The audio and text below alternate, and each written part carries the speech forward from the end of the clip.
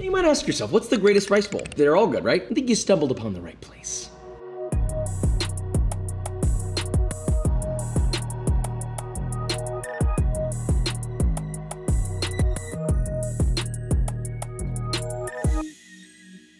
Oh, hello, don't you forget, we got Papa Tapa, boom, still available, limited time only. Go get it, link in the description.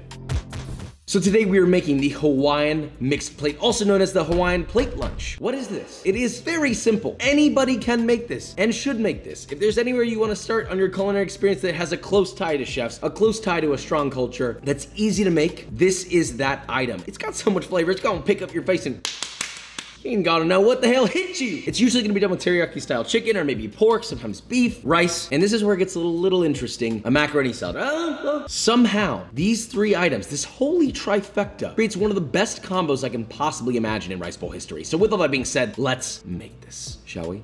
This is like the meat and three of Hawaii, but if one of the three was just another meat. Now we've got our rice, macaroni salad, a Hawaiian teriyaki chicken, and an undeniably crunchy pork katsu. First, let's talk rice. So it's gonna be 2.5 cups or 450 grams of washed short grain rice. Pop that into a rice cooker, cover with 2.5 cups or 600 milliliters of water, close your rice cooker, and let her rip. After a few magical moments, you'll be greeted with beautifully cooked and textured rice. Okay, macaroni salad. Trust me on this, you do not skip the macaroni salad in a plate lunch. Bring a pot of water to a boil, season generously with salt, add 1 pound or 450 grams of macaroni, and cook for about 1 to 2 minutes less than the recommended amount of time because you want this al dente. Drain the pasta and rinse with cold water until completely cooled. Now add to a large bowl 2 cups or 440 grams of good mayonnaise, 2 carrots grated, 2 ribs of celery very finely diced, 3 cloves of garlic very finely chopped, salt and pepper to taste, 2 tablespoons or 28 grams of apple cider vinegar, and 1 tablespoon or 12 grams of shiradashi. Mix together until combined, and then add in your cooked macaroni and fold together until fully incorporated. And that's your mac salad. This is best if you chill it in the fridge overnight before serving. Next, teriyaki mami chiki.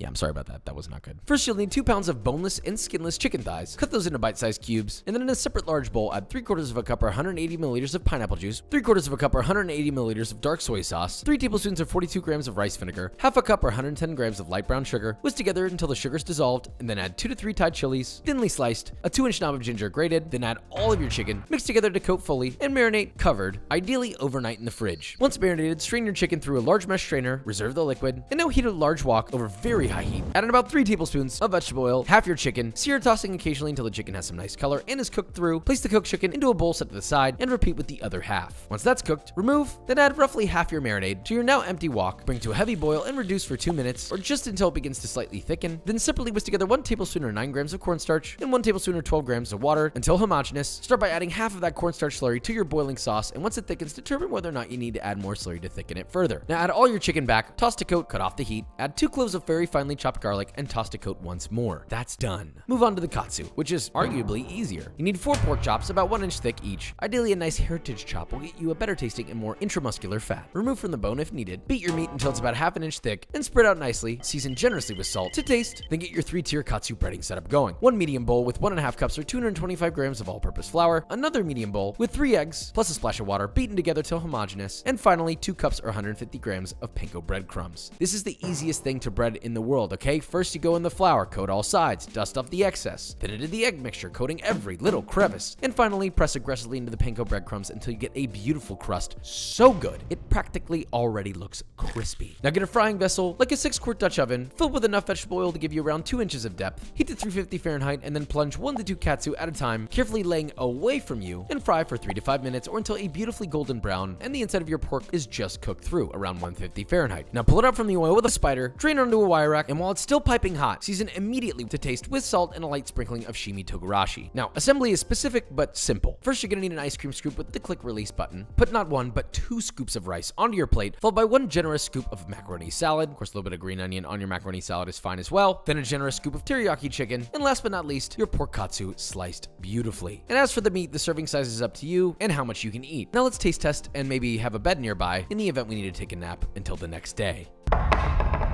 The Hawaiian mixed plate, also known as the Hawaiian plate lunch, or vice versa, whichever you prefer. Only eat this if you have either A, worked out, or B, plan to go to sleep. One of my favorite meals of all time. It has everything you could possibly want. It is carbohydrate heavy, protein meat heavy. One of my favorite things. Teriyaki chicken, pork katsu, rice, macaroni. Seems a little out of place, but it's never had a better home. Dress it up how you want. You can have it as is, or you can add a little bit of A nice katsu sauce would do well.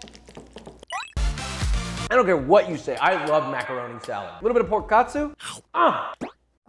This is in my top 3 rice bowls. Depending on my mood, this is number 1 at the list. But it has just about every texture and flavor you could want. And of course, it has that nice rice, fluffed up, beautiful, chewy, but also somehow light. The chicken's rich, salty, it's got a little bit of sweetness, garlicky, and of course the pork katsu is just super meaty and savory and crunchy. So where the hell does the mac salad come in? It's a palate cleanser. This is hot, spicy, warm, and then all of a sudden there's a cool, refreshing little.